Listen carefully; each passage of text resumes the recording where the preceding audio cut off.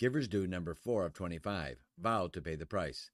Once we ask for something in our life, we better be willing to pay the price, otherwise we shouldn't ask for it. If you don't do what's required, you will not get the thing, but you will get something else. Giver deed number 4. Vow to pay the price. Be willing to commit to do the thing and to go all in. First, the giver will make sure they understand the price to be paid. This will include considerations of time to be paid, efforts to be paid, and any other payments that are required, which may or may not include monetary considerations. If the giver has decided to proceed with the price paid, they will then make a vow or an oath to pay that price. Please note that a giver will also deeply consider the price to be paid for not doing a thing. There's always a price.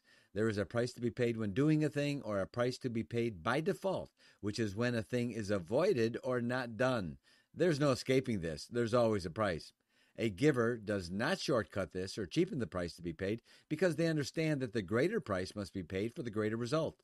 The giver who vows, who makes an oath to themselves and to others if needed, and they will pay the price at a result they desire to achieve. This vow is not considered drudgery or an unwanted, almost hated, must-do commitment. Rather, it is a commitment which is welcomed by a true giver. A true giver will joyfully and happily make the vow to pay the price, and they will completely follow through until its completion and the price has been paid in full. A giver holds themselves personally accountable to all 25 giver dues.